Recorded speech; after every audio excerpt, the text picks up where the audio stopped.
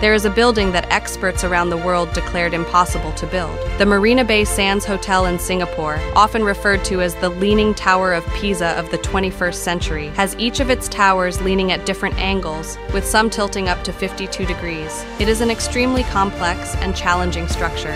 For reference, the Leaning Tower of Pisa has a tilt of only 5 degrees. The architect of this building, Moshe Safdie, designed it, but never thought it would actually be realized. Usually, during the construction phase, compromises are made due to practical issues, but this building was built exactly as designed. Even after it was completed, Safdie found it hard to believe his dream had come true. Even global construction companies gave up, claiming it couldn't be done, but South Korea's Ssangyong Engineering and Construction made it happen. One might think it's just two buildings placed next to each other.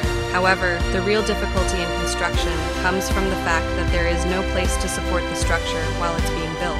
Ssangyong applied a new post-tensioning method, which was previously used for bridges, to support the leaning towers during construction. In addition to this, there were many other challenging conditions, such as weak soil, but through the application of various innovative construction techniques, they completed it in just 2 years. This achievement served as a turning point in showcasing South Korea's architectural technology to the world.